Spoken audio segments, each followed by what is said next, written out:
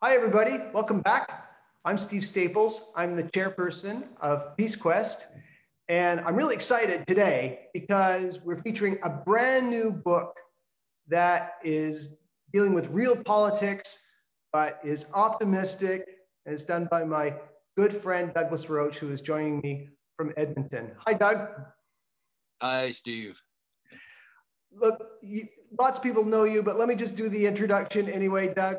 Douglas Roach was a progressive conservative member of parliament from Edmonton for over a decade during the 1970s and 80s.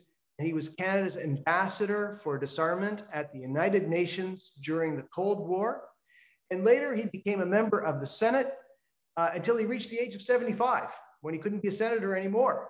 But that didn't slow him down. He's continued to do work in the peace and disarmament field. He's written 22 books on peace, disarmament, and global cooperation.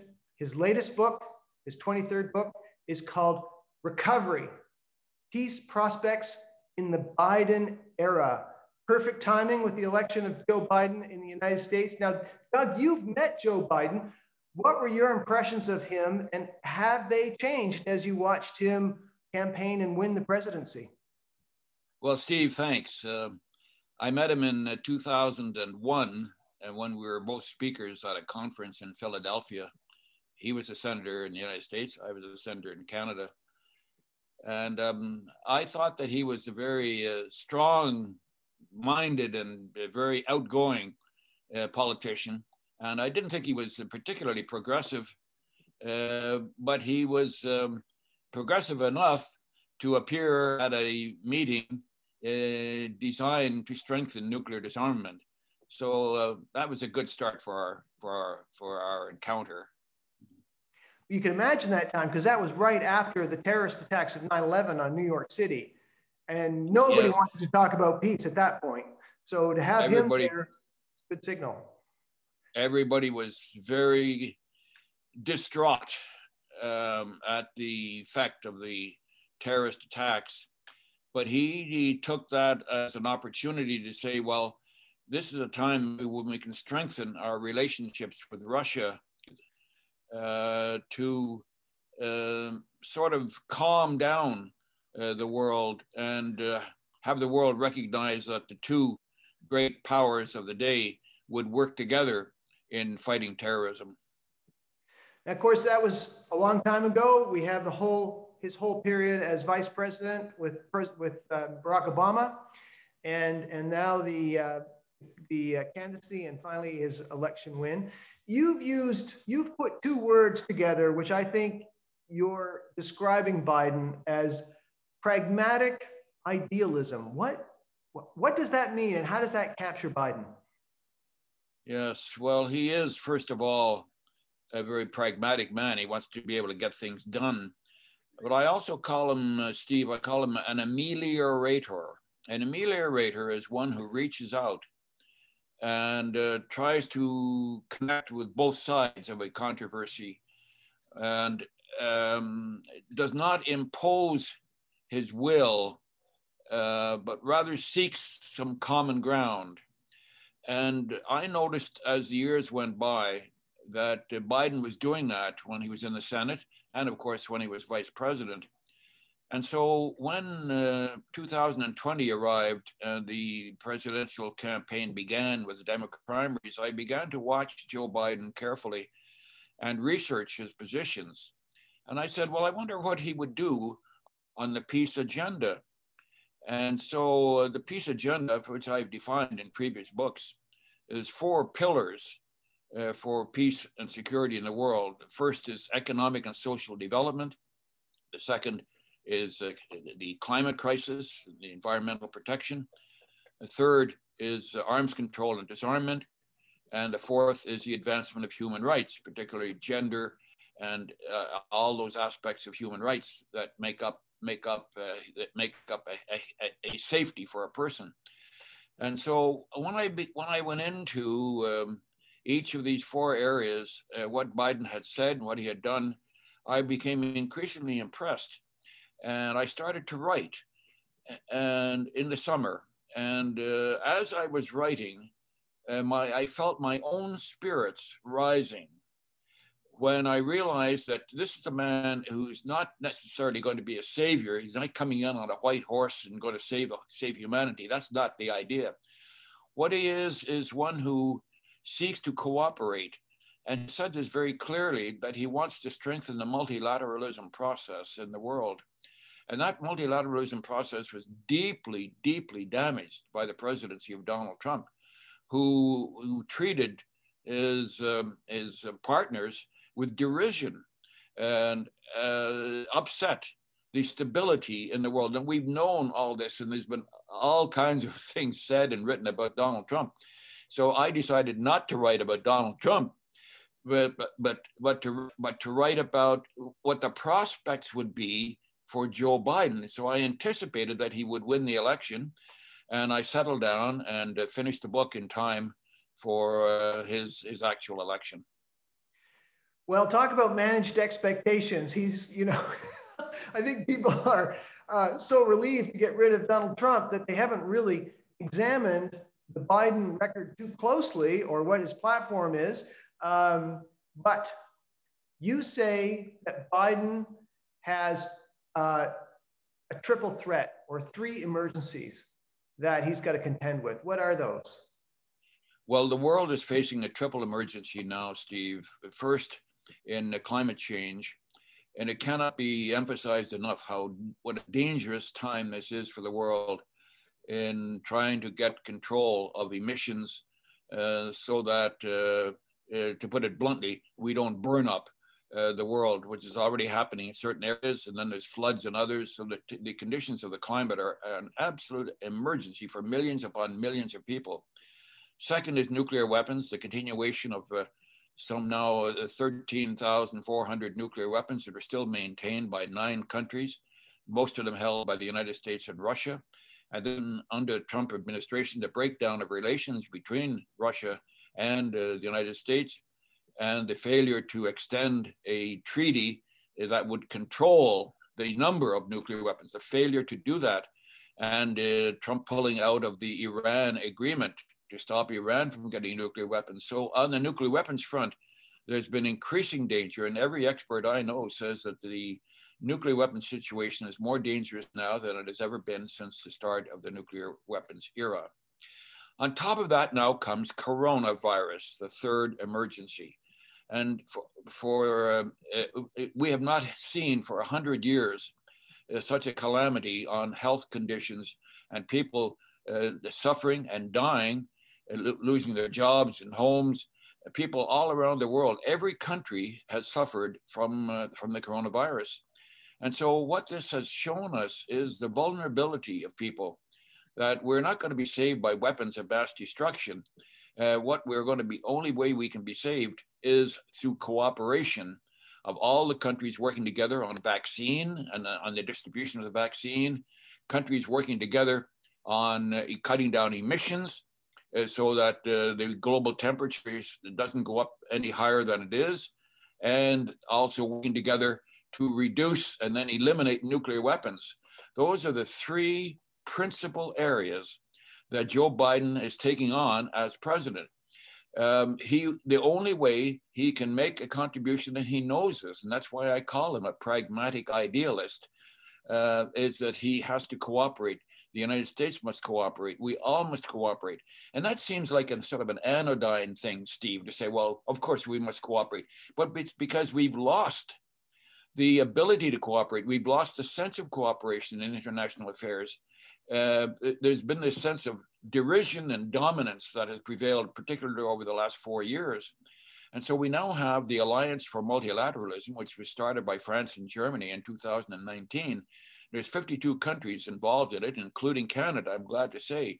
And so what they need is a spark to enable them to reach out into these areas that I have mentioned, of arms control and disarmament, environmental protection, the climate, the sustainable development, particularly the sustainable development goals, 17 sustainable development goals that the United Nations has put forward, and then all the advances in human rights. So that's the agenda.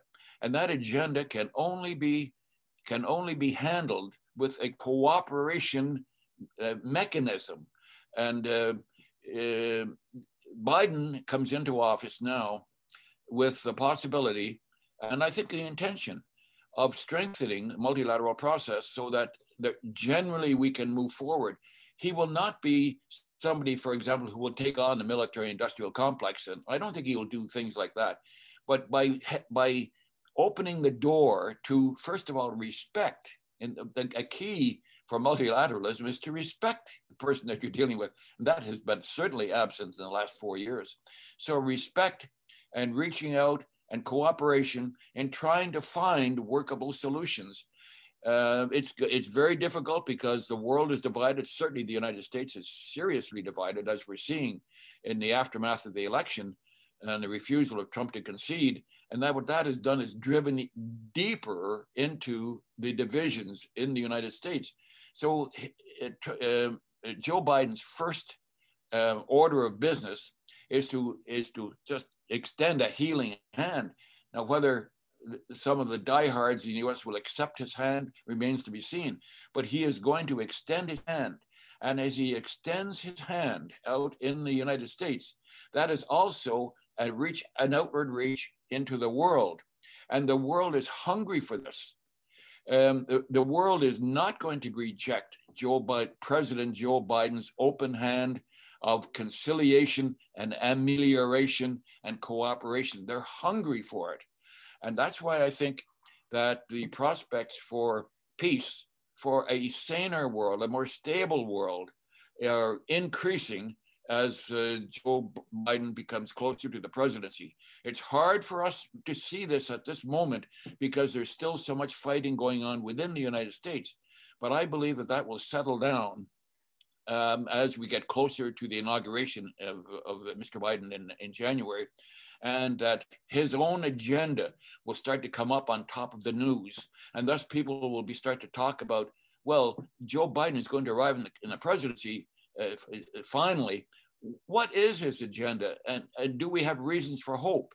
And that is precisely why I wrote this book, in order to capture that sense of forward movement, and that people can legitimately take some hope for peace in the world through the arrival of Joe Biden in the US presidency. Doug, what about Canada? You know, you write in your book that Canada's done a lot over the years. We've managed to find our role as a middle power. You point out a number of instances where Canada has taken a distinctly different path than the United States, even when there was a lot of pressure to go along, whether it was the invasion of Iraq or missile defense, the landmines treaty, even going back to apartheid and many other instances, the International Criminal Court. We have this great view of ourselves, but as you point out, it's not really shared by everyone in the world, in that we've flunked twice to get a seat on the UN Security Council, a rotating seat. So, you know, it's not as if Canada had a hard time under Trump, because we've been in that situation before. I mean, with Bush and Reagan and others. And we've managed to carve out a space. But this Prime Minister, Justin Trudeau, has not really seemed to do that.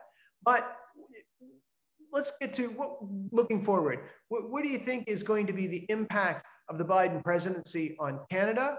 Are you hopeful, or do you think it's just going to be more of the same from Justin Trudeau? Well, that, of course, is a very deep question, Steve, because you're quite right. The Trudeau government preceded the arrival of Donald Trump in the US presidency. Canada has a mixed record. It has been very strong in several areas in earlier years, and have done many things that Canadians should be proud of. And I want to underline that because it establishes the basis for what I'm going to say.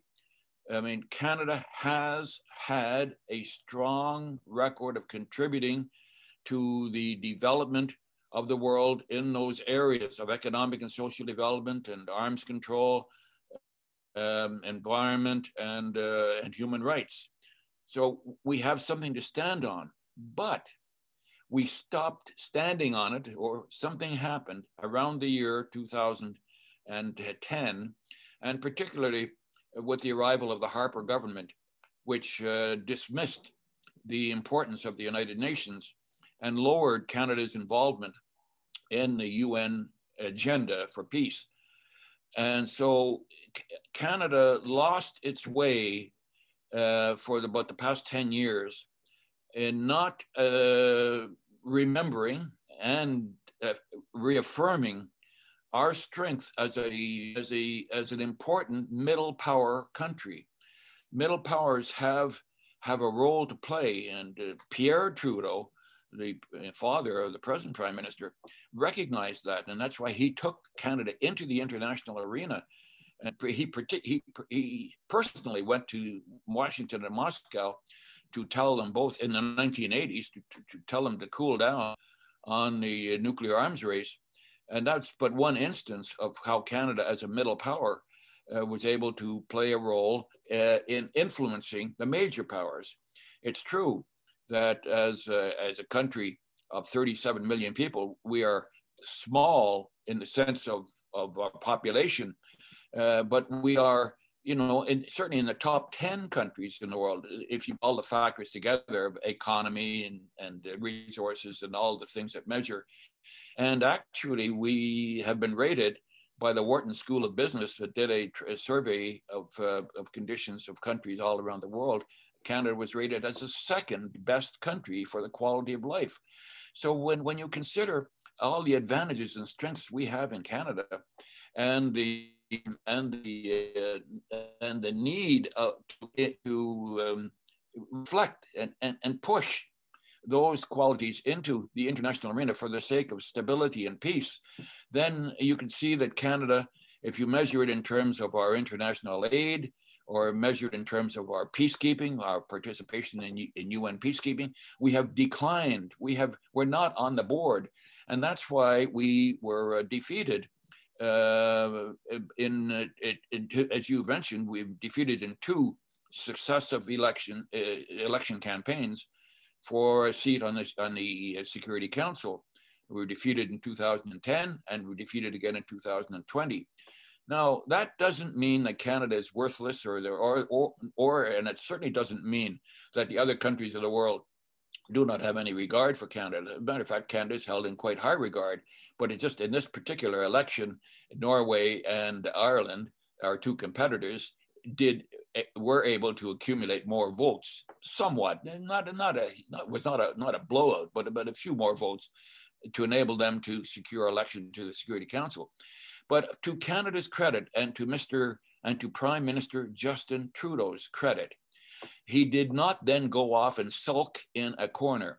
Rather, he said, we are going to up our game in the United Nations, and he took on the chairmanship of a special committee that was set up by the Secretary General of the UN, Antonio Guterres, in which Canada co-chaired this committee with the Prime Minister of Jamaica to rebuild fiscal systems through the International Monetary Fund and the World Bank to strengthen developing countries who were hurt adversely by the COVID.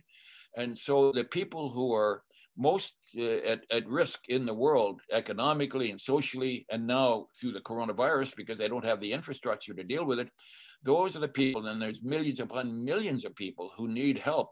And Justin Trudeau did step up for that, and that committee is continuing, and it is trying, in short, it's trying to get a more equitable distribution of available international funds through special drawing rights and the economic mechanisms that are in play. Get this to more advantageously for the people of the developing countries. So that's one aspect. And I would say the second is the appointment of Bob Rae to the ambassador of the United Nations. Here is a man who knows his way around the world. He's the son of an ambassador, and who incidentally was a great influence on me, Bob Rae's father, Saul Rae. But Bob Rae has as a political appointment of a highly informed and committed person, is going to lift up, as he is already doing, lift up Canada in the international arena. And perhaps there'll be some controversies attached to that. And I think all that's good. But the important thing is that Ray and I think Justin Trudeau recognize that time is running out for safe solutions to help stabilize and secure world peace. Doug, thanks a million. Thank you for writing this book. It's going to be a really important handbook, I think, for those of us that are out there campaigning, like you, working for a better world, to help guide us through the next 4 years of the Biden presidency and where Canada can make a great contribution. So thank you so much. Thanks, Steve. Doug Roach's new book is called Recovery: Peace Prospects in the Biden Era. It's available through Amazon in printed copy and digital through Kindle.